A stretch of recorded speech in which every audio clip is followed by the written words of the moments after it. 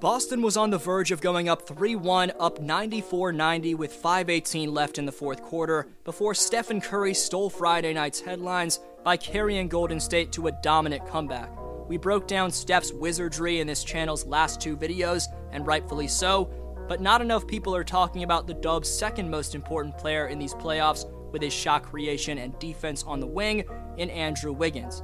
In Game 4 of the NBA Finals, Way Wiggs posted 17 points, drained 2 triples, but more crucially, hauled down a beastly 16 boards and made up for the backside defense usually provided by Draymond, who was benched for most of the fourth, although Green checked back in late and was underrated in the clutch with a game-saving rebound, assist, and stop.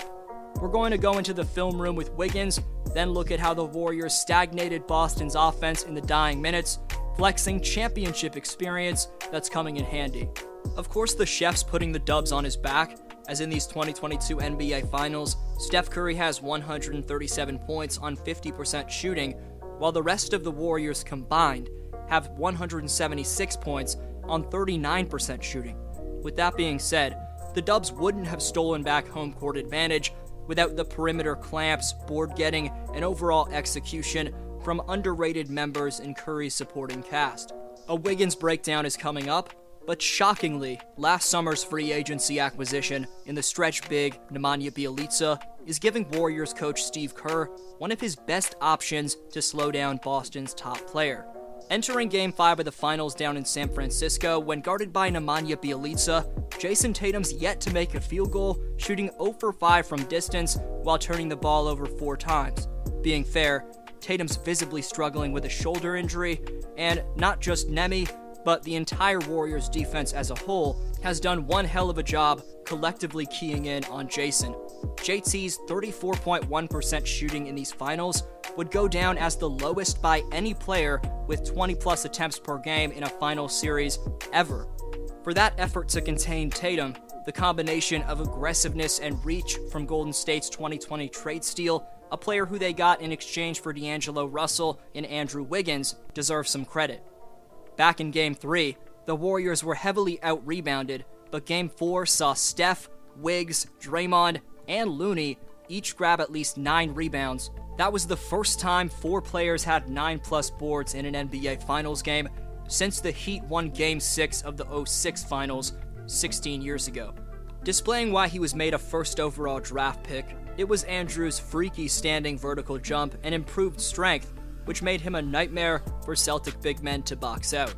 Wiggins posted the first 15-point and 15-rebound stat line in these playoffs since the reigning Finals MVP and Giannis way back in the second round.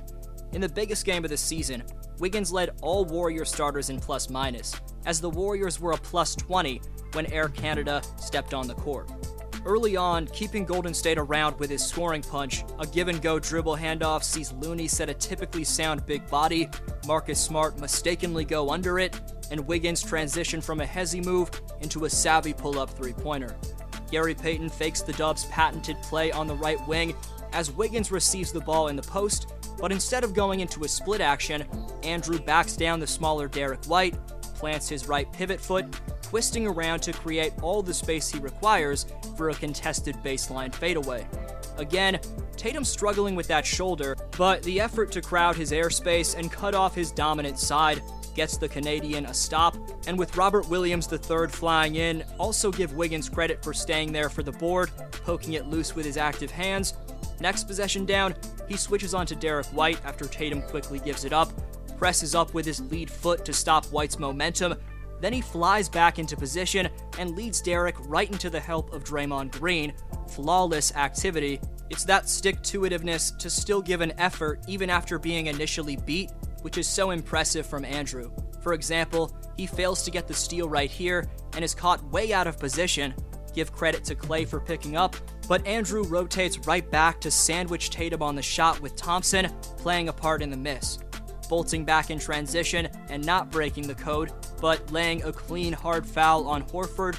That's good playoff basketball right there to make Horford earn 2 points at the charity stripe. But then he got right back to forcing embarrassing misses on Celtic attackers, as he does on Derek White right here, but most insanely is how Wiggs starts a one-man fast break, taking it coast to coast after one of his 16 boards.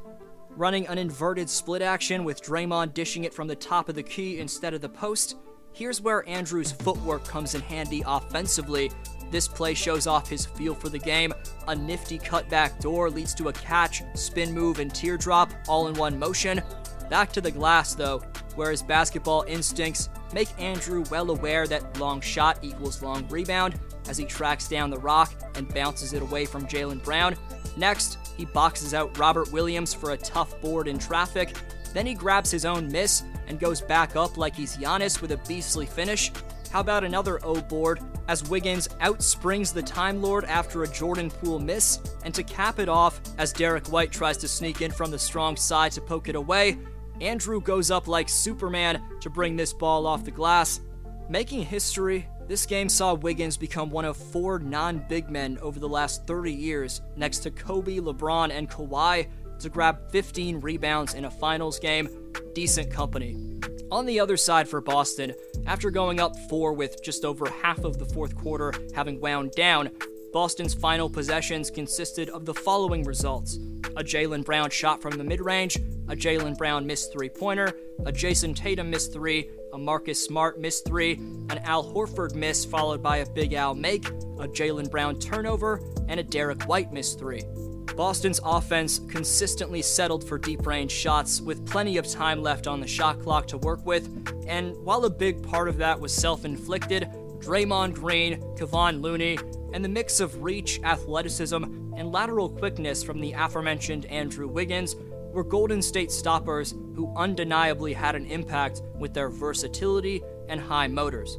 The Celtics in the clutch since the Nets series have a 3-5 record. They're posting a 24-21 shooting split with a 5-7 assist-to-turnover ratio. They're also a -22. In the Celtics' last 5 minutes, specifically in Game 4, they unacceptably scored 3 points, went 1 for 8 from the field, 1 of 7 from 3, and were outscored 17-3. But for the Warriors, outside of Wiggins, who deserves the third amount of praise for Golden State's Game 4 W? Best answer down below in the comments gets next video shoutout. Top 5 commenters by June 21st receive free NBA merchandise this summer, so leave your take on today's question to compete in Community Speaks. Shoutout to Boston Haltane, who says, this series has been all about who's on the boards and who's in control of them. That's why Andrew Wiggins deserves to be called the second most valuable player for the Warriors in Game 4. Maple Jordan was all over the glass with 16 rebounds, as well as a solid 17 points with 2 trays. Because of Curry's epic game, Wiggins' night was placed more in the shadows, but that's the player A. Wiggs has become. He's not obsessed with the stats anymore, he just wants to win. This game, winning meant crashing the glass, hitting some buckets, and playing some hard-nosed defense, and he did just that, and the Dubs came out with the win. That's why Wiggs was definitely the second most valuable player for the Dubs in Game 4. Appreciate every single answer. I hope you guys have a great one. D-Flow signing off.